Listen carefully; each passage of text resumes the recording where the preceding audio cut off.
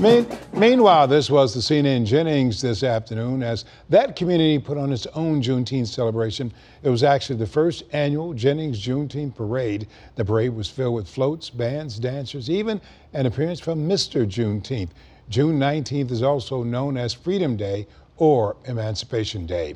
The Urban League Empowerment Center in Ferguson also hosting Juneteenth activities today. This one for the children. Community Forward's Youth for Juneteenth event had everything any kid would want: games, a bounce house, face painting, and more. Organizers hope they can educate the future about the importance of the date when Union soldiers arrived in Galveston, Texas to announce the end of the Civil War and the liberation of the last enslaved African Americans.